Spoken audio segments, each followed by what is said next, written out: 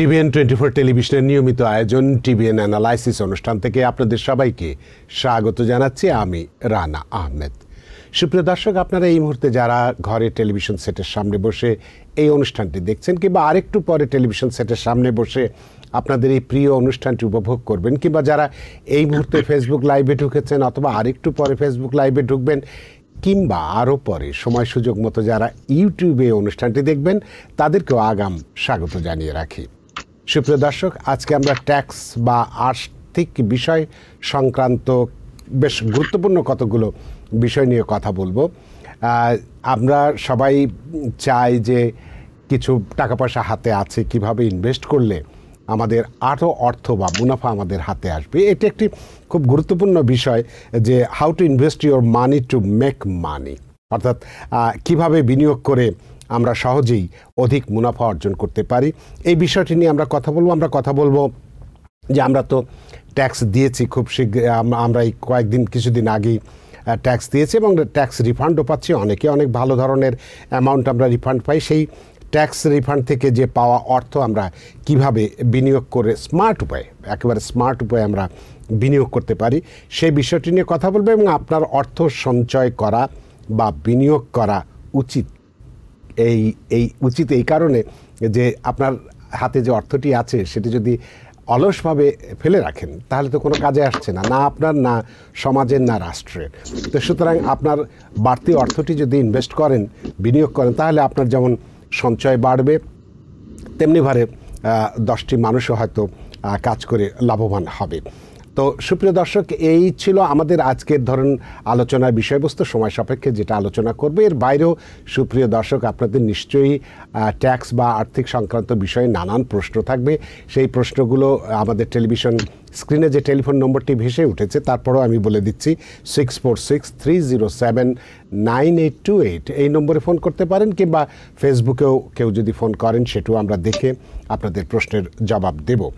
এবং ইত্যকার এই সমস্ত বিষয় নিয়ে আজকে আলোচনার জন্য আমাদের স্টুডিওর সাথে সংযুক্ত হয়েছেন আমাদের সবার প্রিয় CPA Mohammad Chishti, president and CEO Chishti accounting and tax services. জনাব মোহাম্মদ চিশতি, আপনাকে স্বাগত। জি, অনেক ধন্যবাদ রানা ভাই, এবং অনেক ধন্যবাদ টিভিএর সকল দর্শকদের যারা এই প্রোগ্রামটা লাইভে দেখছেন এবং পরবর্তীতে যারা রেকর্ডেড ভার্সন ফেসবুক অথবা ইউটিউবে দেখবেন। অনেক ধন্যবাদ জনাব মোহাম্মদ চিশতি। আজকে আমরা বেশ কিছু গুরুত্বপূর্ণ বিষয়, বেশ অ্যাট্রাকটিভ বিষয় আমি বলবো যে আমরা বেছে নিয়েছি আলোচনার জন্যে। যে আমরা তো সবাই চাই যে কিছু অর্থ আমাদের আসুক, অর্থ উপার্জিত হোক, আমাদের কিছু বাড়তি অর্থ পাই, সেটা আমরা কিভাবে ইনভেস্ট করতে পারলে, কিভাবে ইনভেস্ট করলে সেই মুনাফাগুলো এবং নিশ্চিতভাবে ব্যবসায় যাতে বা বিনিয়োগ করে যাতে আমরা লস না খাই, সেইভাবে ইনভেস্ট করে কিভাবে মুনাফা অর্জন করতে পারি, এই বিষয়টি নিয়ে আপনি যদি আলোচনা করেন তাহলে আমাদের যাদের কাছে কিছু বাড়তি অর্থ আছে তারা ইনভেস্ট করে কিভাবে লাভবান হতে পারি, মুনাফা অর্জন করতে পারি, সেই বিষয়গুলো বিস্তারিত যদি আলোচনা করেন জনাব মোহাম্মদ চিশতি।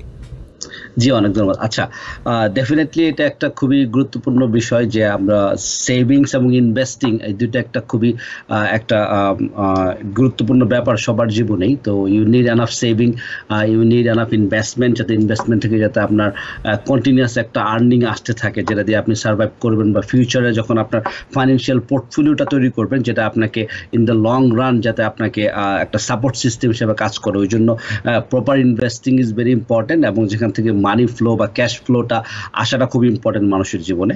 তো সেভিং, যেটা আপনি একটু আগে বললেন রানা ভাই, যে সেভিং অ্যাকাউন্টে যদি আপনি টাকা রেখে দেন, আমরা জানি ইউএসএতে কিন্তু সেভিং অ্যাকাউন্টে ইন্টারেস্ট রেট রিয়েলি লো, এটা একদম জিরোর কাছাকাছি থাকে সবসময়। তো সেভিং অ্যাকাউন্টে টাকা ফেলে রেখে আমেরিকাতে there is no benefit exactly, but saving অ্যাকাউন্টে কিছু টাকা রাখতে হবে অ্যাজ এ ইমার্জেন্সি ফান্ড, যেটা আমরা যারা ফাইন্যান্সিয়াল অ্যাডভাইসার আছে যারা অ্যাকাউন্ট, আমরা অলওয়েজ সাজেস্ট করি যে you need some emergency fund. তো ইমার্জেন্সি ফান্ডটা হচ্ছে আপনার দৈনন্দিন কাজ আপনার চালাইতে, আপনার জীবনে আপনার দেখা গেলো মান্থলি ইউটিলিটি বা মান্থলি খরচগুলা, আপনার যে নেসেসিটিগুলো আছে ওগুলো ফুলফিল করার জন্য যেই ইনকামটা দরকার লাগে, সেটা আপনি অ্যাবাউট 3 থেকে 6 মান্থের একটা অ্যামাউন্ট আপনার কাছে সবসময় থাকা উচিত অ্যাজ এ ইমার্জেন্সি ফান্ড হিসাবে, যাতে কোনো ইমার্জেন্সি সিচুয়েশন তৈরি হলে, আমরা যেরকম ইমার্জেন্সি সিচুয়েশন আমরা রিসেন্ট কয়েক বছর আগে দেখলাম যে প্যান্ডেমিকের মধ্যে যখন হিট করছে, গভর্নমেন্টের অনেক সাপোর্ট আসছে আমেরিকাতে, তারপরেও হয়তো অনেকে হয়তো ওই সাপোর্টগুলো পাইতে দিতে দেরি হয়েছে, রাইট? তো আপনার ইমার্জেন্সি ফান্ড থাকলে আপনি জব লুজ করলেন, আপনার স্পাউস জব লুজ করলো, বা যে কোনো কারণে যদি ফাইন্যান্সিয়াল ক্রাইসিস তৈরি হয়, তখন কিন্তু আপনি সার্ভাইভ করতে পারবেন, আপনার ডে টু ডে যে আপনার নেসেসিটিগুলো সেগুলো পূরণ করতে পারবেন। তো এই জন্য সেভিং এর is very important, ইনভেস্টিংটাও very important. তো এই সেভিং এর ইনভেস্টিং এর কথা যখন আমরা বলি, এখানে কিন্তু একটা বড় ইম্পর্টেন্ট ফ্যাক্টর যেটা কাজ করে সেটা হচ্ছে রিস্ক। তো রিস্ক ইনভলভ, আপনি যখন ইনভেস্টমেন্টে যাবেন, যে কোনো ধরনের ইনভেস্টমেন্টে আপনি যান, সেটা কিন্তু রিস্ক ইনভলভ হচ্ছে ইনভেস্টমেন্টের ক্ষেত্রে। আর মোর higher the risk higher the gain, যেটা আমরা সবসময় জানি, যত রিস্ক বেশি নেবেন অত রিটার্নের অপরচুনিটি থাকবে। তো তার মানে আপনি অত বেশি রিস্কও নেওয়া যাবে না যাতে আপনি সবকিছু লুজ করে বসেন, এবং একদম যদি রিস্ক নাই নেন তাহলে কিন্তু আপনার মানি উইল নট গ্রো। এটা আপনার কন্টিনিউয়াসলি একটা পর্যায়ে সেভিং অ্যাকাউন্টে টাকা রেখে দেওয়ার মতোই থাকবে। তো প্রথম যে ব্যাপারটা সবাইকে বুঝতে হবে যে আপনার যে সেভিংটা কি, বেসিক্যালি সেভিংটা হচ্ছে যে আপনি যে টাকাটা আপনার শর্ট টার্ম আপনার অ্যাক্সেস থাকবে সব সময়। তো লিকুইড মানি বলতে সেভিং অ্যাকাউন্টে টাকা রাখাটা বলতে পারেন, অথবা এরকম একটা লিকুইড ভাবে ফান্ডটা রাখলেন যেটা আপনি যে কোনো সময় অ্যাক্সেস করতে পারেন। তো আপনার ওখানে হয়তো অনেক সময় ওয়েট করতে হলো না অ্যাক্সেস করার জন্য। ইনভেস্টমেন্ট যখন করতে যাবেন, ইনভেস্টমেন্টটা কিন্তু অনেকটা লং টার্মই বোঝায়, কারণ ইনভেস্টমেন্টটা আপনি যদি ইনভেস্ট করেন, সেখান থেকে কিন্তু আপনি ইমিডিয়েটলি টাকাটা আজকে চাচ্ছেন, আজকেই তুলে ফেলতে পারতেছেন না। আপনি একটা বাড়ি ওন করেন, বাড়িটা কিন্তু আপনি আজকেই বিক্রি করে টাকা নিয়ে আসতে পারতেছেন না। আপনি ইনভেস্টমেন্ট স্টক ওন করতেছেন, স্টকটা হয়তো আপনি শর্ট টার্ম 1-2 দিনের মধ্যে আপনি টার্ন অ্যারাউন্ড করতে পারেন, কিন্তু নর্মালি ইনভেস্টমেন্ট যখন আপনি বলবেন যে ইনভেস্টমেন্টটা হইতেছে যে আপনি লং টার্মে একটা গোলের জন্য চিন্তা করে আপনি রেখে দিলেন, এবং ইন ফিউচারে it will generate money for you. তো আমাদের যে ব্যাপারটা যে একটু আগে বললেন যে রানা ভাই, যে আমরা ট্যাক্স রিফান্ড করেছি, ট্যাক্স ফাইল করেছি, অনেকেই রিফান্ড পেয়েছি। তো আমরা যদি দেখি যে 2023 সালে যারা ট্যাক্স ফাইল করেছেন, অ্যাভারেজ রিফান্ড কিন্তু ছিল $2,871 এখনো পর্যন্ত যে স্ট্যাটিস্টিক্স IRS এর। তো মোরলেস মানুষ কিন্তু অ্যাবাউট $3,000 মতো রিফান্ড পেয়েছেন।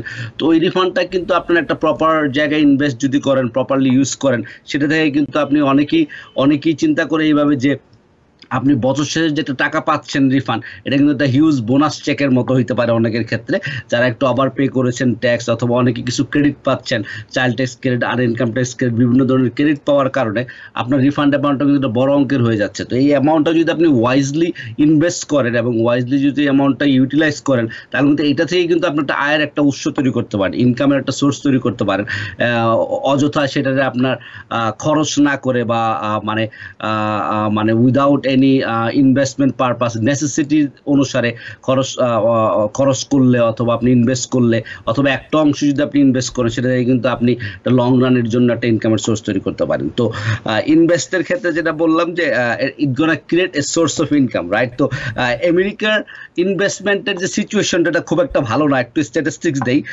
কারণ হচ্ছে আমরা যদি দেখি যে আমেরিকাতে এখনো পর্যন্ত যে ফাইন্যান্সিয়াল স্ট্রাকচার, যে 33% or more, about 77 million American তাদের বিল অন টাইমে পে করে না। তারপর 39% তাদের ক্রেডিট কার্ডের ডেপ্ট যেটা আছে, ক্রেডিট কার্ডের পেমেন্টটা মান্থ টু মান্থ পে করতে পারে, এটা ক্যারি করে নেক্সট মান্থে। এবং আপনার শুধুমাত্র 59% অ্যাডাল্ট যারা আছে, 59% অ্যাডাল্ট যারা, তাদের সেভিংস আছে। 59% মানে হচ্ছে আপনার 40%-এর মতো মানুষজনের কোনো সেভিং নাই অ্যাডাল্ট। তো এটা কিন্তু একটা it's not really good situation for American যারা আছে। এখন আমরা এই অবস্থায় যখন আমরা শুনি যে আমেরিকা বিভিন্ন মানুষ প্রচার করতেছে দেউলিয়া হওয়ার সম্ভাবনা, ফাইন্যান্সিয়াল ক্রাইসিস আসতেছে, রিসেশন আসতেছে, কিন্তু এই সংখ্যাটা কিন্তু বাড়তেছে। ক্রেডিট কার্ড ডেপ্ট, গত সপ্তাহে একটা স্ট্যাটিস্টিক্স বের হয়েছে যে আমেরিকাতে যে আপনার ক্রেডিট কার্ড ডেপ্টটা কিন্তু ইনক্রিজ হয়েছে সবার। আমেরিকানদের ক্রেডিট কার্ড ডেপ্ট ইনক্রিজ হচ্ছে, মানে ক্রেডিট কার্ড ডেপ্ট ইনক্রিজ হওয়া মানে কিন্তু হিউজ পরিমাণে ইন্টারেস্ট পেইং ডেপ্ট ইনক্রিজ হচ্ছে আপনার। ক্রেডিট কার্ডের অন অ্যাভারেজ ইন্টারেস্ট রেট কিন্তু অ্যাবাউট 24%। তো ইন্টারেস্ট যদি আপনি একজনের যদি $10,000 ক্রেডিট কার্ড ডেট থাকে, এটা সে পে করতে মান্থলি যদি মিনিমাম পে করে, তার জন্য কিন্তু অনেক বছর লেগে যাবে। সো আর আরেকটা ওয়ার্স সিনারি হচ্ছে এখানে, অ্যাভারেজ আমেরিকানদের মধ্যে অনেকে কিন্তু আপনার যদি আপনার মর্গেজ পেমেন্টে কিন্তু অনেকে ডিফল্ট করতে পারছে, they can afford it to pay ইট। যদি কোনো কারণে তারা যদি ডিফল্ট হয় মর্গেজ পেমেন্টে, তারা কিন্তু অ্যাফোর্ড করতে পারতেছে না পরের পেমেন্টগুলো পে করার জন্য, কারণ মোস্ট অফ দ্য আমেরিকান ইকোনমিতে যারা কাজ করতেছে মিডল ক্লাস, তাদের কিন্তু সেভিংস নাই, ইনভেস্টমেন্ট নাই। ইনভেস্টমেন্ট না থাকার মেইন কারণটা এখানে হচ্ছে যে দুইটা ব্যাপারের মধ্যে সংঘর্ষটা বুঝতে সমস্যা হওয়া, যে what you buying is it, যেটা কিনতেছেন আপনি, এটা কি আপনার লাইবিলিটি না অ্যাসেট? তো আমরা রিচ ড্যাড পুর ড্যাড যে লেখক রবার্ট কিওসাকি, তার মতো হচ্ছে যে rich people actually asset acquire করে, আর middle class and poor people তারা লাইবিলিটি অ্যাকোয়ার করে। তো লাইবিলিটি অ্যাকোয়ার করে, বাট ওরা থিঙ্ক করে যে ওরা অ্যাসেট কিনছে, বাট ওরা কিন্তু লাইবিলিটি অ্যাকোয়ার করতেছে। তো এই ব্যাপারটা হচ্ছে খুবই ইম্পর্টেন্ট। আপনি কি লাইবিলিটিতে ইনভেস্ট করতেছেন নাকি আপনি অ্যাসেটে ইনভেস্ট করতেছেন? আপনি যখন লাইবিলিটিতে ইনভেস্ট করতেছেন তার মানে হচ্ছে যে আপনি এই লাইবিলিটি যে ইনভেস্ট করছেন, ইনভেস্টমেন্টটা মেনটেন করতে আপনার কাছ থেকে আরো টাকা যাবে। হ্যাঁ, যখন আপনি অ্যাসেটে ইনভেস্ট করবেন, অ্যাসেটটা আপনাকে টাকা দিবে। তো যখন আপনি অ্যাসেটে ইনভেস্ট করবেন, এই জন্য বলতেছে রিচার পিপল, যারা রিচ তারা আপনার অ্যাসেট অ্যাকোয়ার করে যাতে তাদের ওখান থেকে ওদের আরো ক্যাশ আসে। হ্যাঁ, তো নর্মালি মানুষজন যখন দেখবেন যে অনেকেই ইনভেস্ট করতেছে যে একটা প্রপার্টিতে বা একটা ইনভেস্টমেন্টের জায়গায়, rich people can afford to have luxury. Luxury is different thing than your necessity. তো এই জায়গাটার মধ্যে কনফিউশন সবসময় তৈরি হয় যে আপনি কি অ্যাসেট কিনতেছেন না আপনি লাইবিলিটি কিনতেছেন। তো অ্যাসেট যখন কিনবেন, তো অ্যাসেটটা বুঝবেন তখন যেটা থেকে আপনার ক্যাশ ফ্লো আসতেছে একটা সময় পর্যন্ত। আপনি দেখবেন যে আপনাকে প্রফিট আসতেছে, আপনার টাকা আসতেছে, যেটা আপনাকে ডে টু ডে অ্যাক্টিভিটিস করার জন্য আপনাকে হেল্প করতেছে। আর লাইবিলিটিটা হচ্ছে যেখান থেকে আপনার লস মেকিং হচ্ছে, যে আপনি প্রতি বছর ওই যে ইনভেস্টমেন্টটা করলেন সেটাকে মেনটেন করার জন্য আপনার ওখানে আরো টাকা আপনার পকেট থেকে ঢালতে হচ্ছে। তো এখন কয়েকটা ব্যাপার যেটা হতে পারে যে আপনার যেটা হচ্ছে আপনার অ্যাসেট বিকামিং আপনার রিয়েল গুড ইনভেস্টমেন্ট, যে আপনি একটা বিজনেসে ইনভেস্ট করলেন, যে বিজনেসে আপনি নিজে টাইম স্পেন্ড করতে হচ্ছে না, বেসিক্যালি আরেকজন আপনার এই বিষয়টা আমরা অবশ্যই শুনবো এই বিজনেস ইনভেস্টমেন্টে। তবে তার আগে ফেসবুক থেকে একটা কোশ্চেন আসছে, জেনিফ হাসান লিখেছেন আমাদের আপনার এইটার সাথে রিলেটেড একটা বিষয়টা আমি একটু পড়ে শুনি এবং শোনাই আপনাকে, এবং এটার কি জবাব হতে পারে আপনার। Struggling to pay your water or sewer bills? New Jersey's low-income household water assistance program can help you avoid service disruptions, restore services, pay reconnection fees, and stay up to date on payments. Apply for the Low-Income Household Water Assistance Program today. Call 211 or visit waterassistance.nj.gov. জেনিফ Hasan লিখছেন যে what is the tax consequences if a paycheck issued after the date of death to a taxpayer for work he performed prior to death? Okay, that's যদিও আসলে এটা কেউ মারা গেলে তার ডেপ্ট যদি থাকে সেটা একটা ডেফিনেটলি ভেরি স্পেসিফিক কোশ্চেন। তো এখানে যে মারা গেছে তারও কিন্তু যে ফাইনাল ট্যাক্স ফাইলটা কিন্তু করতে হবে। হ্যাঁ, ফাইনাল যদি কেউ একটা যে বছর মারা গেছে তার স্পাউস অথবা তার ছেলে মেয়ে যদি কেউ থেকে থাকে, তার যদি বড় স্টেট থাকে, তার যে স্টেট যে ম্যানেজ করতেছে সে কিন্তু তার জন্য একটা ফাইনাল ট্যাক্স রিটার্ন ফাইল করবে। হ্যাঁ, ওর তার নামে কিন্তু ট্যাক্স আপনার W2 ইস্যু হবে। তো দ্য ডে কেউ যদি মারা গেছে মানে কিন্তু সে মারা যাওয়ার পর তো তাকে কেউ টাকা দিচ্ছে না, তার ডেটটা চেকটা ইস্যু হয়েছে পরে, তো তার W2-র মধ্যে কিন্তু সেই অ্যামাউন্টটা ইনক্লুডেড থাকবে এবং ওই অ্যামাউন্টটা দিয়ে তার জন্য একটা ফাইনাল ট্যাক্স রিটার্ন সাবমিট করতে হবে। তারপরে তার স্টেটের যে টাকা পয়সা আছে, তার যে অ্যাসেট আছে, তার যদি উইল না থাকে, তো এখানে কিন্তু আরেকটা ব্যাপার আমাদের কমিউনিটিতে এখনো পপুলার না যে উইল করে যাওয়া। ঠিক আছে, উইল না করে গেলে হয় কি, যে মারা গেছে তার অ্যাসেটগুলা ডিস্ট্রিবিউশনের জন্য একটা সমস্যার মধ্যে পড়তে হয় তাদের যারা উত্তরসূরি আছে তাদেরকে। তো আপনার এই সিচুয়েশনে যদি আপনার হয়ে থাকে, আপনি ডেফিনেটলি একজন স্টেট ট্যাক্স অ্যাকাউন্টেন্ট অথবা একজন সিপিএর সাথে কথা বলে আপনি দেখতে পারেন যে স্পেসিফিক সিচুয়েশনটা কি হয়েছে এবং কোন পয়েন্টে আপনি, বাট ট্যাক্স ফাইলে যেহেতু কোশ্চেন করেছেন, হ্যাঁ উনি মারা যাওয়ার পরও তার ট্যাক্স ফাইল হবে এবং আপনি দেখতে হবে তার ইনকামটা। এখানে আবার অনেক সময় হয় কিছু লোকজন আছে বড় কোনো কর্পোরেশনে জব করতেছে, তাদের কিন্তু বড় ধরনের আপনার প্যাকেজ থাকে, যে তার ইন্স্যুরেন্স থাকে, তার জন্য আপনার রিটায়ারমেন্ট প্ল্যান থাকে, আফটার ডেথ কিছু বেনিফিট তার জন্য থাকে। তো ওইগুলো আপনি একজন কেয়ারফুলি ওই সিচুয়েশনটা একজন সিপিএর সাথে বসে কথা বলতে হবে। অনেক ধন্যবাদ জনাব জেনিফ হাসান, আপনার প্রশ্নের নিশ্চয়ই জবাব পেয়েছেন এবং খুশি হয়েছেন। আমরা একটা টেলিফোন নিয়ে নিই, তারপরে আমরা বিজনেস ইনভেস্টমেন্ট নিয়ে যে কথাটা শুরু করেছিলাম সেটা আমরা করব। সুপ্রিয় দর্শক, কে আছেন টেলিফোনে? দয়া করে নাম পরিচয় বলে আপনার প্রশ্নটি করুন। হ্যালো, আসসালামু আলাইকুম। ওয়ালাইকুম আসসালাম। আমি বাফলো থেকে মোহাম্মদ বলছিলাম। আমি ট্যাক্স শেয়ার মার্কেটের সম্বন্ধে প্রশ্ন করতে চাচ্ছিলাম। জি করুন। আমি 2021-এ যেটা লাভ করছিলাম প্রায় 80,000 টাকার মতো, আমি ট্যাক্স দিয়েছিলাম 18,000 টাকার মতো ট্যাক্স দিয়েছিলাম। জি। কিন্তু 2022 লাস্ট ইয়ার আমি সবগুলো লুজে করছি, প্রায় 50,000 টাকা আমি লুজ হয়েছে। তো আমি কোশ্চেন হলো যে আমি যেগুলো লুজ করছি গভর্নমেন্টকে আমাকে কোনো কিছু রিটার্ন দিবে, আমি কোনো বেনিফিট পাবো কিনা? আমি তো সব বিগ সেল করে দিয়েছি। আচ্ছা, এটাই আপনার প্রশ্ন। অনেক ধন্যবাদ জনাব মোহাম্মদ। জনাব চিশতি। জি, অনেক ধন্যবাদ আপনার কোশ্চেনের জন্য। আচ্ছা, প্রথমত আপনি যখন গেইন করছেন 2021 সালে আপনি ট্যাক্স দিচ্ছেন, ওকে। 2022 সালে যখন আপনি লুজ করছেন, তো তখন আপনার ওই 50,000 টাকা লুজ করছেন আপনি বলতেছেন। তো যেহেতু আপনি এজ এ ইনভেস্টর আপনি ইনভেস্ট করছেন এবং লস করছেন, আপনার প্রতি বছর লস অ্যামাউন্ট আপনি দেখাইতে পারবেন মাত্র $3,000 করে। তো $3,000 ধরেন আপনি আপনার এক্সাম্পল অনুসারে 3,000 যদি আপনি 2022-এ দেখায় থাকেন, তার মানে বাকি যে $47,000 লস আছে, এই লসটাকে আপনি 2023 সালে ক্যারি করবেন, আর পরের বছর বাকিটা ক্যারি করবেন। তো এখন সিচুয়েশনটা যদি এরকম হয় যে হ্যাঁ আপনি 2023-এ এখন এসে আপনি আরো $50,000 গেইন করে ফেললেন, তখন এই $50,000 উপর আপনি তখন ট্যাক্স দিতে হচ্ছে না, কারণ আপনি এখানে আরো $47,000 লস আপনি 2022 সাল থেকে ক্যারি করছেন।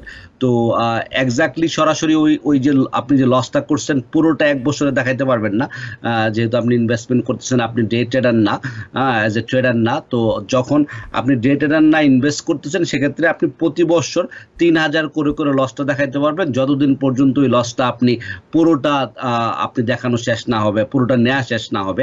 ইন দ্য মিন টাইম যদি আপনার প্রফিট হয়ে যায়, ওই প্রফিটের এগেনস্টে ওই লসটাকে আপনি ওয়াশ করতে পারবেন।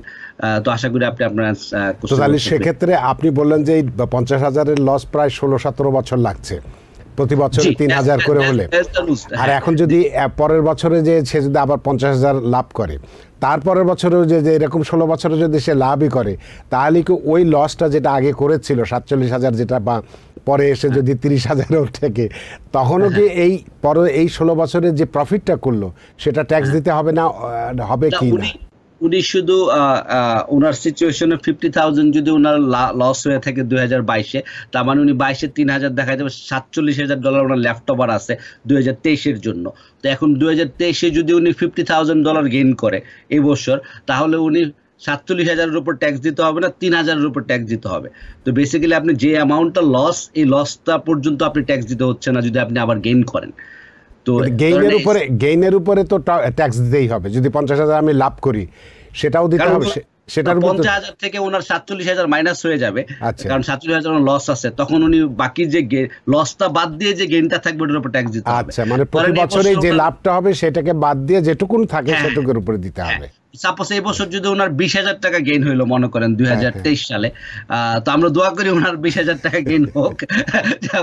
20,000 টাকা গেইন হইলো, তাহলে উনি ওই যে 47,000 টাকা লস উনি ক্যারি করছে, উনি 20,000 টাকার উপরে কোনো আপনার দিতে হবে না, ট্যাক্স দিতে হবে না। তো বাকি যে আরো ওনার আপনার $27,000 থাকবে, সেটাকে উনি পরের বছরের জন্য ক্যারি ওভার করতে পারবেন। সেটাই আমি বলছিলাম। অনেক ধন্যবাদ মিস্টার মোহাম্মদ, আপনার নিশ্চয়ই প্রশ্নের জবাব পেয়েছেন। অসংখ্য ধন্যবাদ আবারও। তো জনাব মোহাম্মদ চিশতি, আমরা আলোচনা করেছিলাম যে কিভাবে ইনভেস্ট করে অনেক টাকা ইনকাম করা যেতে পারে। সেখানে আপনি বিজনেস ইনভেস্টমেন্ট নিয়ে কথা বলছিলেন, যেহেতু আমরা থামিয়ে দিয়েছিলাম কিছু প্রশ্নের জন্য। আপনি যদি সেখান থেকে আবার শুরু করেন। জি, তো মেইন জিনিসটা যেটা আমি ক্লিয়ার করতে চাচ্ছি যে এটা হচ্ছে যে আপনি you have to understand the difference between liability and asset. তো আপনার যে অ্যাসেটগুলা আপনাকে রিচ হইতে সাহায্য করবে বা আপনাকে গেইন করতে সাহায্য করবে, সেগুলোর মধ্যে আপনার ডেফিনেটলি বিজনেস, বাট বিজনেস এরকম আপনি একা তো 5-7টা বিজনেসে ফুল টাইম জব করতে পারবেন না। ওরকম ধরনের বিজনেস হইতে হবে যেখানে আপনি এজ এ বিজনেস ওনার থাকবেন বা পার্টনার থাকবেন, ওখানে হয়তো আপনার আরেকজন রানিং বা ওয়ার্কিং পার্টনার থাকবে যে কাজ করবে, তারা বিজনেসটা ম্যানেজ ও রান করবে, সেখান থেকে আপনি প্রফিট মেক করতে পারবেন স্লোলি। এবং আপনি স্টক মার্কেট, যেটা আমরা বললাম যে stock market could B a good investment opportunity, যেখান থেকে আপনি মানি মেক করতে পারেন। কেউ যদি একটু রিস্ক কম নিতে চান, সেক্ষেত্রে আপনার বন্ড আপনার জন্য একটা বড় একটা অপরচুনিটি হতে পারে আপনার অ্যাসেট ক্রিয়েশনের জন্য। তারপরে অনেক হয়তো মিউচুয়াল ফান্ডে ইনভেস্ট করতে পারেন চাইলে, অথবা income generating real estate. Income generating real estate বলতে হচ্ছে যেখান থেকে আপনি নর্মালি যখন রিয়েল এস্টেট আপনার লং টার্ম ইনভেস্টমেন্ট, সেখানে আপনি ইমিডিয়েটলি আজকে কিনে কালকে বিক্রি করলে আপনি মানি মেক করতে পারতেছেন না, অথবা আপনি একটা সময় অ্যাটলিস্ট হোল্ড করতে হবে। বাট আপনি ইনকাম জেনারেটিং রিয়েল এস্টেট বলতে যে রিয়েল এস্টেট থেকে আপনি রেন্টালও পাচ্ছেন এবং এটা আপনার অ্যাপ্রিসিয়েট হচ্ছে ইন ভ্যালিউ, ওরকম যে জমি আপনার ইনভেস্টমেন্টের দামও বাড়তেছে, প্লাস আপনি ওখান থেকে রেন্ট ইনকামও পাচ্ছেন, তো সেটা আপনার ইনকাম জেনারেটিং রিয়েল এস্টেট, সেটা একটা খুব অপরচুনিটি হতে পারে।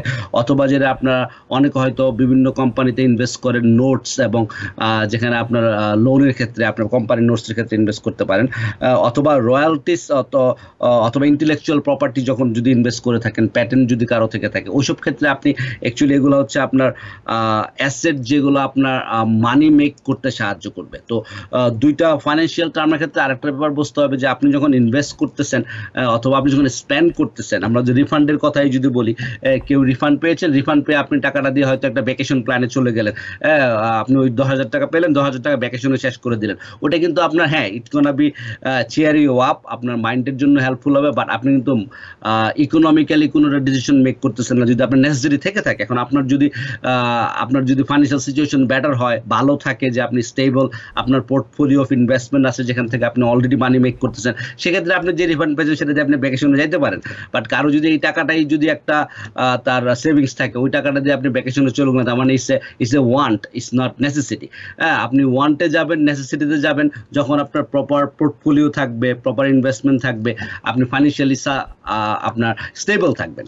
তো নর্মালি যেটা হয় যে আমরা খরচ করি, অনেক সময় খরচটা কিন্তু আমরা করি যে ইটস নট ফর নেসেসিটি, আমরা খরচ করি আপনাদের ওয়ান্টের জন্য, আমরা want it, it's not we need it, we want it. So যাই হোক, ওইটা একটা ডিফারেন্ট, যেহেতু আমরা ফাইন্যান্সিয়াল লিটারেসির মতো একটা প্রোগ্রাম আজকে করতে যাচ্ছি, যাতে মানুষজন ডিফারেন্সটা বুঝে যে কীভাবে আপনি আপনার লায়াবিলিটি এবং অ্যাসেটের মধ্যে ডিফারেন্সিয়েটটা করবেন। তো অনেক সময় একটা গাড়ি কেনার ক্ষেত্রে যদি আমরা বলি ফাইন্যান্সিয়াল ডিসিশন বলেন, একটা নতুন গাড়ি কেনার থেকে একটা সেকেন্ড হ্যান্ড গাড়ি অনেকের ক্ষেত্রে কিনা বেটার, কারণ আপনি ডেপ্রিসিয়েশনটা আরেকজনের গাড়ি পড়তেছে, আপনার গাড়ি আসতেছে না। তো সেম ওয়েতে আপনি যখন আপনি রিফান্ডের টাকাটা পাচ্ছেন, আপনার ফাইন্যান্সিয়াল সিচুয়েশন অনুসারে একটা ওয়াইজ ফাইন্যান্সিয়াল ডিসিশন মেক করতে হবে, যাতে এটা আপনার একটা কাজে লাগে ইন ফিউচারে। তো এখন কিছু ইনভেস্টমেন্ট আবার শুনবো। আমার দর্শক একজন টেলিফোনে আছেন, তার ফোন নিয়ে নেই। সুপ্রিয় দর্শক, কে আছেন টেলিফোনে? দয়া করে নাম পরিচয় বলে আপনার প্রশ্নটি করুন। ভাইয়া আসসালামু আলাইকুম, আমার নাম হলো জামাল। আমি সদ্য রিটায়ারমেন্ট করেছি। আমার 2টা ছেলে আছে, ওরা টিনেজার। আমি ওদের জন্য কি আমার সোশ্যাল অফিস থেকে ক্লেম করা যায় কিনা? অনেক ধন্যবাদ আপনার প্রশ্নের জন্য জনাব জামাল চিশতি। আপনি জামাল সাহেবের এই প্রশ্নের উত্তর কিভাবে দেবেন? জি, অনেক ধন্যবাদ জামাল সাহেব, আপনি রিটায়ার্ড করেছেন, কংগ্রাচুলেশন। আমাদের আরো একটা ওয়েট করতে হবে রিটায়ার্ড করতে। যাই হোক, এখন যে ব্যাপারটা হচ্ছে যে আপনার ছেলেরা যদি টিনেজার হয়, আপনার ফাইন্যান্সিয়াল সিচুয়েশনের উপর বেস করে ওরা হয়তো একটা পোরশন পাইতে পারে সোশ্যাল সিকিউরিটি থেকে। তো আপনি সোশ্যাল সিকিউরিটি অফিসে যদি চলে যান, সোশ্যাল সিকিউরিটি অ্যাডমিনিস্ট্রেশনের অফিসে চলে যান, ওখানে যাওয়ার পরে যদি ওরা আপনার অ্যাকাউন্টটা অ্যানালাইজ করে আপনি কত টাকা কন্ট্রিবিউট করেছেন, কোন এজে আপনি রিটায়ারমেন্ট নিচ্ছেন, ওটার উপর বেস করে ওরা একটা অংশ পেতে পারে হয়তো। বাট সেটা আপনি সোশ্যাল সিকিউরিটি অ্যাডমিনিস্ট্রেশনে গেলে আপনার সিচুয়েশন, আপনার বাচ্চাদের সিচুয়েশন, আপনার ইনকাম লেভেল, কত টাকা কন্ট্রিবিউট করেছেন, ওই ওভারঅল সিচুয়েশনটা ওরা অ্যানালাইসিস করে আপনাকে একটা অ্যামাউন্ট ওরা দিবে। আপনার বাচ্চারা এলিজিবল হলে আপনার বাচ্চাদের জন্য ওরা দিবে, আপনার স্পাউস এলিজিবল হলে আপনার স্পাউসের জন্য পাবেন। তো ডিপেন্ড করতেছে সিচুয়েশনের উপরে। আপনি ওইটা আপনার অন্য কেউ আপনাকে ডাইরেক্টলি হেল্প করতে পারবে না, আপনি ডাইরেক্ট সোশ্যাল সিকিউরিটি অ্যাডমিনিস্ট্রেশনের অফিসে যাবেন, যে আপনার যে রিটায়ার্ড করছেন আপনার অ্যাকাউন্টটা ওরা অ্যানালাইসিস করে আপনাকে হেল্প করবে ইনশাল্লাহ। অনেক ধন্যবাদ জনাব জামাল আপনার টেলিফোনের জন্য, এবং আপনার প্রশ্নের জবাব পেয়েছেন, এবং আশা করি সেভাবে যদি কাজ করেন নিশ্চয়ই আপনার এই টিনেজ বাচ্চাদের জন্য আপনার সোশ্যাল সিকিউরিটি থেকে যে অর্থ আপনি আশা করছেন সেটি হয়তো পেয়ে যাবেন। তো জনাব মোহাম্মদ চিশতি, আমরা তো আপনার যে বিষয়টি নিয়ে আমরা কথা বলছেন যে কিছু কিছু ইনভেস্টমেন্ট আমরা কোথায় কোথায় করতে পারি, সেই বিষয়টি নিয়ে আপনি বলছিলেন, এবং এটি আমরা শুনবো। তবে আমরা নেব একটি ছোট্ট বিরতির পরে এসে আপনার এই কথাগুলো শুনবো। সুপ্রিয় দর্শক, আমরা নিচ্ছি একটি ছোট্ট বিরতি, সে পর্যন্ত আমাদের সাথেই থাকুন। Struggling to pay your water or sewer bills? New Jersey's low-income household water assistance program can help you avoid service disruptions, restore services, pay reconnection fees, and stay up to date on payments. Apply for the Low-Income Household Water Assistance Program today. Call 211 or visit waterassistance.nj.gov. সুপ্রিয় দর্শক, বিজ্ঞাপন বিরতির পর ফিরে এলাম আপনাদের প্রিয় অনুষ্ঠান টিভিএন অ্যানালাইসিসে। আজকের অতিথি জনাব Mohammad Chishti, CPA, president and CEO, Chishti accounting and tax services. আর আপনাদের সাথে রয়েছে আমি রানা আহমেদ। তো জনাব মোহাম্মদ চিশতি, আমরা বিজ্ঞাপন বিরতির আগে এবং আমাদের সুপ্রিয় দর্শকদের টেলিফোন যে জবাবগুলো দিয়েছিলাম তার আগে যে বিষয়টি নিয়ে আমরা কথা বলছিলাম যে কিছু কিছু ইনভেস্টমেন্ট, যে ইনভেস্টমেন্টের কথাটা আপনি বলতে চাচ্ছিলেন সেটি যদি বলে শেষ করেন, এবং কিভাবে মানে কোন পদ্ধতিতে আমরা বিনিয়োগ করলে খুব, যেটা আপনি প্রথমেই বলেছিলেন, রিস্ক কম হবে কিন্তু গেইনটা যেন থাকে, সেই বিষয়টি নিয়ে আপনি আলোচনা করুন। আচ্ছা, আমি যে ডেফিনেটলি যেখানে রিস্ক কম সেটা থেকেই শুরু করি, যেটা হচ্ছে আপনার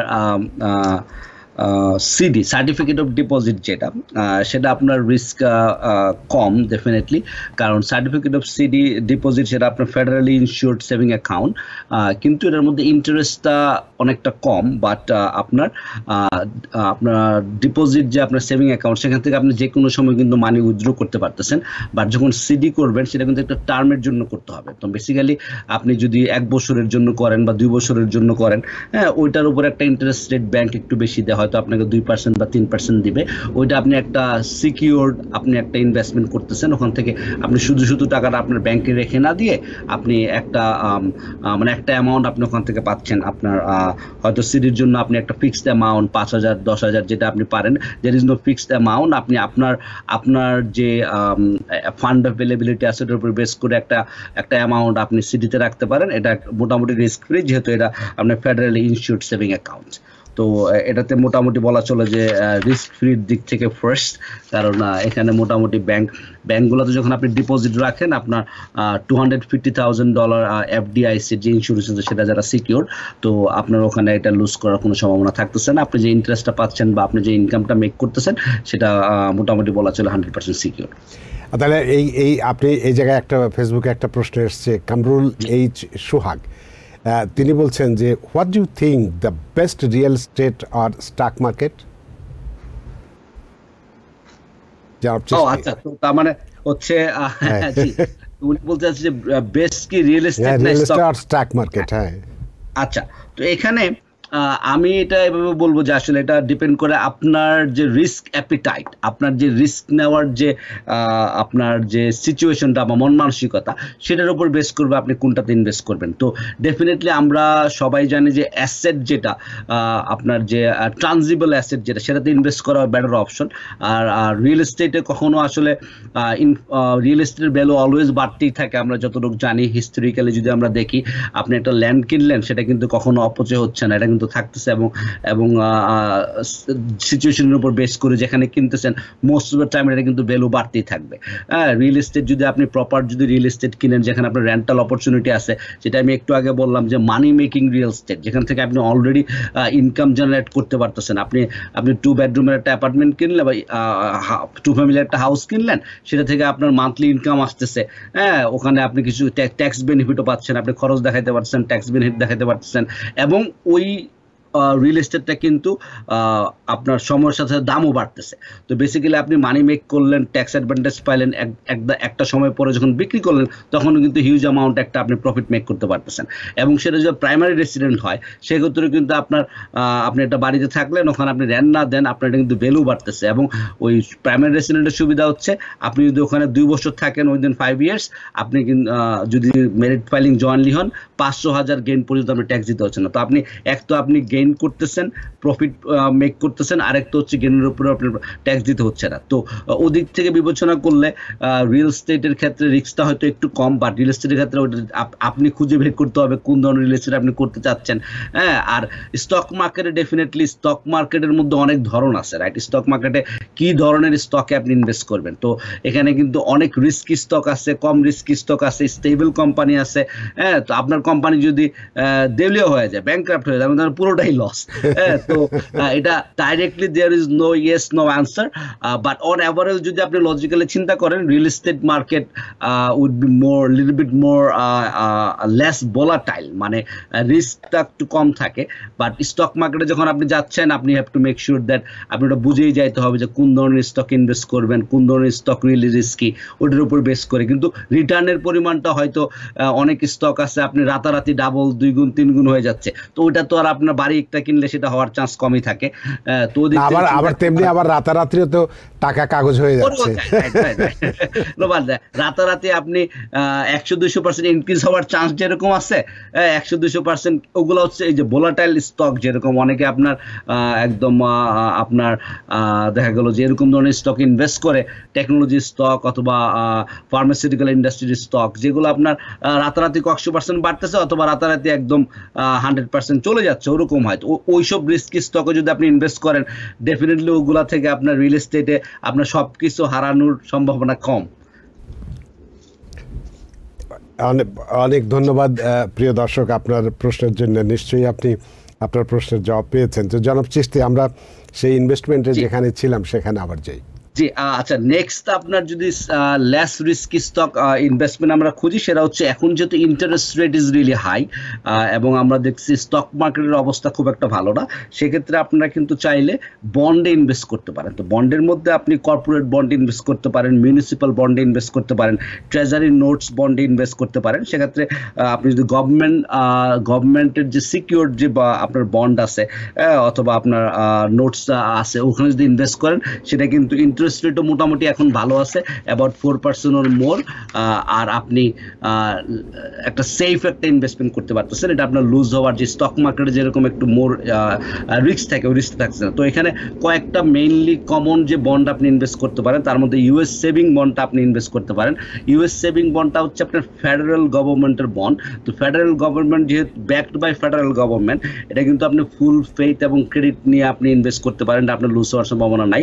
ইউএস গভর্নমেন্ট যেহেতু এটা ব্যাক বাই ইউএস গভর্নমেন্ট যেহেতু করতেছে, এবং এখানে একটা ব্যাপার হচ্ছে আপনি এখানে কিন্তু ফেডারেল ট্যাক্স দিতে হবে, যখন আপনি এখান থেকে যে গেইনটা হবে ফেডারেল ট্যাক্স দিতে হবে, বাট আপনি স্টেট এবং লোকাল ট্যাক্স দিতে হবে না। সেখানে কিন্তু একটা ট্যাক্স বেনিফিটও আছে যখন আপনি ফেডারেল ইউএস সেভিং বন্ডে ইনভেস্ট করতেছেন। তো ইউএস সেভিং বন্ড কেনার ক্ষেত্রে আপনি যে ট্রেজারি অথবা আপনি ব্যাংক অথবা আপনার ক্রেডিট ইউনিয়ন থেকে আপনি এটা কিনতে পারেন। তো এটাগুলো একটা আপনার লেস রিস্কি ইনভেস্টমেন্ট, যেখান থেকে আপনার সেভিংটাকে ইনভেস্ট করে টাকা মেক করতে পারেন। তারপর হচ্ছে কর্পোরেট বন্ড আপনি কিনতে পারেন। কর্পোরেট বন্ডের ক্ষেত্রে ব্যাপারটা যেটা মাথায় রাখতে হবে, যে কর্পোরেট বন্ডটা কিন্তু একটু রিস্কিয়ার দেন আপনার ইউএস সেভিং বন্ড, কারণ কর্পোরেট বন্ড যদি আপনি কিনেন, সেটা কিন্তু ডিপেন্ড করতে কোন ধরনের কোম্পানির বন্ডটা আপনি কিনতেছেন।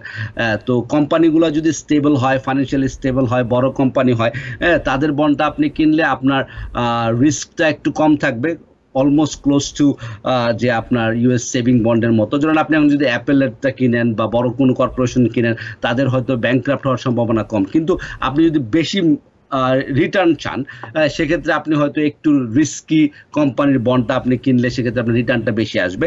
বাট মোরলেস যেহেতু কর্পোরেট বন্ড যেহেতু নট ব্যাকড বাই গভর্নমেন্ট, তো আপনি মেক শিওর করতে হবে যে কোম্পানির বন্ডটা আপনি কিনতেছেন, যে কর্পোরেট বন্ডটা কিনতেছেন, মেক শিওর করবেন ওই কোম্পানিগুলো স্টেবল ফাইন্যান্সিয়ালি এবং মোটামুটি বড় কোম্পানি, তাহলে আপনার টাকাটা লুজ করার সম্ভাবনা খুবই কম থাকবে। তারপর আরেকটা জিনিস হতে পারে exchange traded fund. Exchange traded ফান্ডটা আপনার একটা মিউচুয়াল ফান্ডের মতো। তো এইটা এক্সচেঞ্জ ট্রেডেড ফান্ডে যদি কেউ ইনভেস্ট করতে চান, সেই মুহূর্তে it's a kind of bond, যেহেতু আপনার ইটিএফ ইনভেস্ট যখন করবেন, তো এটা আপনার লেস রিস্ক, আপনি আপনার ইনভেস্টমেন্টটা করলেন। এবং যেহেতু আমরা অনেকেই কিন্তু কনসার্ন যে ইনভেস্টমেন্ট করতে, আমাদের ক্লায়েন্টের ক্ষেত্রেও দেখি যে ভাই আমি তো এখন কোনো ইনভেস্ট করতে চাচ্ছি না, কারণ ইউএস ইকোনমির অবস্থা ভালো না, সবসময় শুনতেছি রিসেশন আসতেছে, এটা সেটা।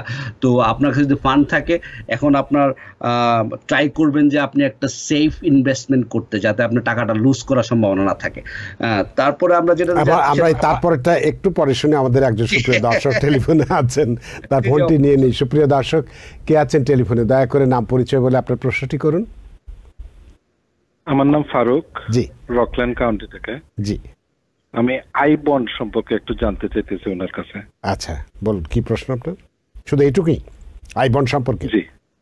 আচ্ছা, জনাব চিশতি, আমাদের সুপ্রিয় দর্শক ফারুক সাহেব জানতে চেয়েছেন যে আই বন্ড সম্পর্কে, এ সম্পর্কে আপনার কি জবাব আছে বা কি পরামর্শ আছে তার জন্য?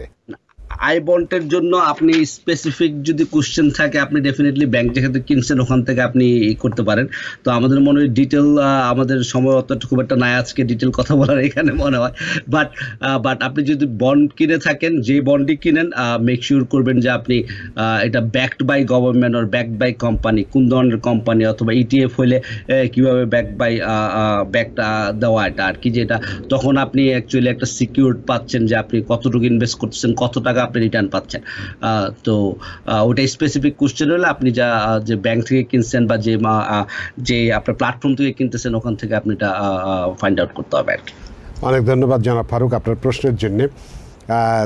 তো জনাব চিস্তি, আমরা ইনভেস্টমেন্টের বিভিন্ন দিক নিয়ে কথা বলছিলাম, যেটা কম রিস্ক, তো সেটার আর কি কি আছে? আচ্ছা, তো কম রিস্কের মধ্যে যে বন্ড তো একটা গেল যেখানে আপনার রিস্কটা একটু কম থাকতেছে, তারপর আপনার ইন্ডিভিজুয়াল স্টক যেটা আমরা কথা বললাম একটু আগে, আমরা অলরেডি একটু টাচ করে গেলাম, যে ইন্ডিভিজুয়াল স্টকের ক্ষেত্রে আপনি মেক শিওর করতে হবে ভোলাটিলিটিটা কত আছে, সেখানে আপনার যে রিস্ক ফ্যাক্টরটা, তো আপনি অলওয়েজ আপনি রিস্ক ফ্যাক্টরটা চুজ করবেন আপনার স্পেসিফিক সিচুয়েশনের উপর বেস করে। তো একটা এক্সাম্পল যদি সাপোজ দেই, ধরেন আপনি if you R at the age of 30s, তো 30sে কিন্তু আপনি রিস্ক বেশি নিতে পারতেছেন, তো সেক্ষেত্রে আপনি হয়তো একটু ভোলাটাইল একটু রিস্কি পোর্টফোলিও চুজ করবেন। যখন আপনি at the age of 50 or 60, তখন হয়তো আপনি একটু লেস রিস্কি স্টক বা combination of stock or bond choose করবেন। কারণ যখন আপনার এইজ অলমোস্ট রিটায়ারমেন্ট এইজ, তখন আপনি 70 বা 70+, তখন কিন্তু আপনি আর রিস্কি পোর্টফোলিওতে ইনভেস্টমেন্টে যাবেন না, তখন হয়তো আপনার জন্য বন্ড অথবা সেভিংয়ে টাকা রাখাটাই বেটার অপশন। কারণ in case if you loose anything, there will be very difficult for you to come back or make that money. So volatility এবং পার্মানেন্ট লসের যে ব্যাপারটা আছে, ওই দুইটা ফ্যাক্টর মাথায় রাখতে হবে সবসময়, কতটুকু রিস্ক ফ্যাক্টর ইনভলভ স্টকের ক্ষেত্রে বা যেটি আপনি ইনভেস্ট করতে যাচ্ছেন, অথবা পার্মানেন্ট লস হওয়ার সম্ভাবনা কতটুকু আছে সেটাও মাথায় রাখতে হবে। কারণ আপনি পার্মানেন্ট লসটা অলওয়েজ অ্যাভয়েড করতে হবে, যে আপনি পার্মানেন্ট লস অ্যাভয়েড করার জন্য খুব ভালো একটা স্ট্র্যাটেজি আমরা সবসময় যখন বলি যে don't put all your eggs in one basket, right? আপনি যখন ইনভেস্ট করতেছেন, আপনি ইনভেস্টমেন্টটা এরকমভাবে পোর্টফোলিওটা সাজাবেন যে আপনার এক একটা আপনার ইনভেস্টমেন্ট যাতে এক একটা, শুধু স্টক মার্কেটের কথাই বলি, তখন আপনার হয়তো এক একটা সেক্টরও হবে, যে আপনার আপনি যদি 20টা স্টক কিনেন, ওখানে যদি আপনার একটা স্টক যদি লস করে, বাকি 19টা যদি প্রফিট করে, তাহলে কিন্তু ওই লসটা কিন্তু আপনার খুব একটা এফেক্ট করতেছে না। বাট আপনি যদি একটা স্টকে যদি আপনার সবগুলো ইনভেস্টমেন্ট ঢেলে দেন, সেক্ষেত্রে কিন্তু আপনি আপনার পক্ষে হয়তো ওখান থেকে রিকভার করা খুব ডিফিকাল্ট হয়ে যাবে। অথবা আপনি একটা স্টক কিনলেন, ওরকম স্টক কিনলেন যেটা আপনার ব্যাংকরাপ্ট হয়ে গেল, তখন কিন্তু ইউ আর লুজিং এভরিথিং। তো মেক শিওর করতে হবে যে আপনি আপনার ভোলাটিলিটি আপনি ম্যানেজ করতে হবে। আপনি যদি যেই স্টকগুলা, যেই কোম্পানিগুলো একটু স্টেবল, ওগুলাতে কিছু ইনভেস্টমেন্ট থাকবে, আপনি কিছু বন্ডে ইনভেস্টমেন্ট করবেন, কিছু হাই রিস্ক পোর্টফোলিওতে ইনভেস্ট করবেন, যাতে একটা যদি লস করে আরেকটা থেকে আপনি কোনো প্রফিট বের করে নিয়ে আসতে পারতেছেন। আরেকটা ব্যাপার হচ্ছে, যখন একটু লেস রিস্কি স্টকের মধ্যে আমরা হয়তো দেখতে পারি যে ডিভিডেন্ড স্টক যেগুলোকে বলে, যেখানে আপনার কিছু কিছু স্টক আছে আপনাকে ডিভিডেন্ড দেয়, তো ডিভিডেন্ড স্টকগুলো থেকে কিন্তু আপনি একটা কন্টিনিউয়াসলি মানি মেক করতেছেন। তো ডিভিডেন্ড স্টকগুলো নর্মালি যে কোম্পানিগুলো আসলে স্টেবল এবং দে আর মেকিং মানি। তো ডিভিডেন্ডের ক্ষেত্রে আরেকটা জিনিস মাথায় রাখতে হবে, ডিভিডেন্ড কিন্তু ট্যাক্সেবল। আপনি স্টক বিক্রি করেন আর না বিক্রি করেন, আপনার যদি প্ল্যাটফর্মে বা আপনি যে এক্সচেঞ্জে আপনি এক্সচেঞ্জ করতেছেন, সেক্ষেত্রে যদি ডিভিডেন্ড পান, ওই ডিভিডেন্ডটার উপর আপনি ট্যাক্স দিয়ে দিতে হবে। তো যত টাকা ডিভিডেন্ড পাইছেন, ওটার মধ্যে একটা ট্যাক্স, যখন আপনাকে বছর শেষে 1099 ফর্ম দিবে, ওই ফর্মের মধ্যে থেকে আপনি তখন ট্যাক্সটা দিয়ে দিতে হবে। আর নেক্সটে লেস স্টকের ক্ষেত্রে বললাম, রিয়েল এস্টেটটা যেটা কথা বলতেছে, রিয়েল এস্টেটের ক্ষেত্রে লং টার্ম ইনভেস্টমেন্ট। তো রিয়েল এস্টেটটা আমরা সবাই জানি, সবাই রিয়েল এস্টেট করতে চাই। আর রিয়েল এস্টেট ইনভেস্টমেন্টটা ডিপেন্ড করবে আপনার ইনকাম লেভেল এবং আপনার আপনি কি প্রাইমারি রেসিডেন্ট কিনতেছেন না ইনভেস্টমেন্ট রেসিডেন্ট কিনতেছেন, অথবা কমার্শিয়াল বিল্ডিং কিনতেছেন, অথবা আপনার মাল্টিপল ইনভেস্টমেন্ট রেসিডেন্ট কিনতেছেন, সেটার উপর বেস করে স্ট্র্যাটেজিটা আপনি নিতে হবে। ডেফিনেটলি আপনি যেটাই করেন, আপনার যদি বহু ইনভেস্টমেন্ট হয়, আপনি মেক শিওর করবেন যে আপনি আপনার সিপিএর সাথে কথা বলে তারপর আপনি ডিসিশনটা নেন। কারণ আমরা অনেক সময় দেখেছি যে প্যান্ডেমিকের মধ্যে অনেকেই ইনভেস্টমেন্টে, যারা স্টকে বা বিভিন্ন জায়গায় অনেক টাকা লুজ করার পর কিন্তু আপনি $1 মিলিয়ন একটা পোর্টফোলিও রান করতেছেন, but you don't have any financial adviser, কারণ আপনি ফাইন্যান্সিয়াল অ্যাডভাইজার একটা হায়ার করেন না, আপনি নিজের মতো নিজে গেছেন, $1 মিলিয়ন আসছে, পরের 2 মাস পর আপনার $1 মিলিয়ন $0 হয়ে গেছে। তো দ্যাটস লাইক দ্য রিস্ক আপনি টেকিং। আপনি হয়তো অল্প কিছু ফি দিয়ে আপনি একজন ফাইন্যান্সিয়াল অ্যাডভাইজারের সাথে কাজ করতে পারেন, একজন এই যে ফিল্ডে আপনার ইনভেস্টমেন্ট ওই ফিল্ডে এক্সপার্ট কোনো সিপি এর সাথে কাজ করতে পারেন। তো সেটা যদি আপনারা করেন তাহলে কিন্তু আপনি আপনার ইনভেস্টমেন্টের সিকিউর রাখতে পারতেছেন। তো ডোন্ট টেক দ্যাট রিস্ক। আপনি যেটা করার আগে একজন ফাইন্যান্সিয়াল অ্যাডভাইজারের কাছে যে আপনি অ্যাডভাইস নিয়ে একটা কনসালটেন্সি করে তারপর আপনার হার্ড আর্ন মানিটা ইনভেস্ট করার আগে মেক শিওর করেন যে আপনি রুলস এন্ড রেগুলেশন সিস্টেমগুলো জানেন। আমরা 2021-22 সালে ট্যাক্স ফাইল করার সময় দেখেছি অনেকে সব টাকা লুজ করে ফেলছে, কিন্তু সে কিন্তু তার ফোনের মধ্যে যে অ্যাপসে ঢুকবে রবিনহুডে সেটাও সে জানে না, যে মানুষ বলছে সে ইনভেস্ট করছে, হ্যাঁ, তারপরে দেখছে কয়েকদিন বাড়ছে, এরপর হঠাৎ সবকিছু তার স্বপ্নের মতো সব শেষ হয়ে গেছে। তো ওরকম সিচুয়েশন অ্যাভয়েড করতে হইলে ডেফিনেটলি ইনভেস্ট করার আগে একটু ফাইন্যান্সিয়াল অ্যাডভাইজারের সাথে কথা বলেন, অথবা শুরু করেন আস্তে আস্তে, যাতে আপনি নিজে শিখে তারপর আপনি যেগুলো আপনার good side bad side risk factor পুরোটা জেনে তারপর আপনি ওই ফিল্ডে যান।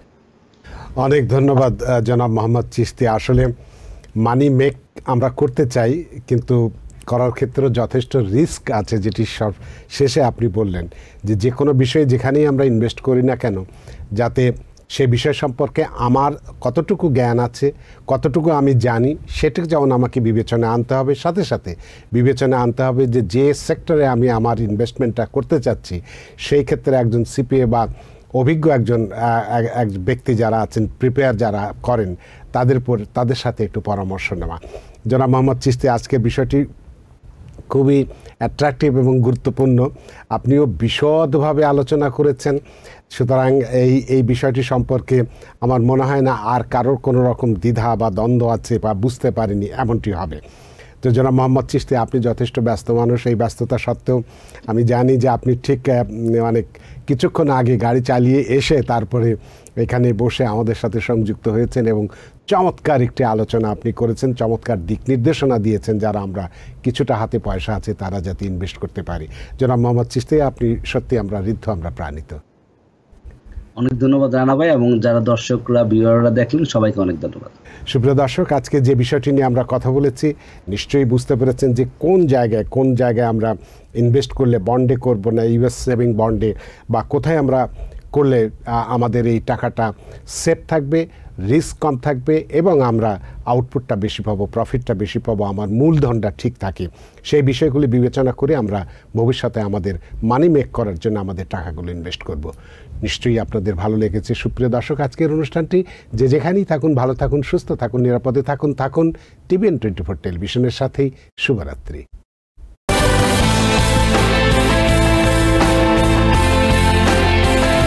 টিভিএন 24 টেলিভিশন দেখতে আজই কল করুন 7178777656। লগ ইন করুন www.totalcablebd.com।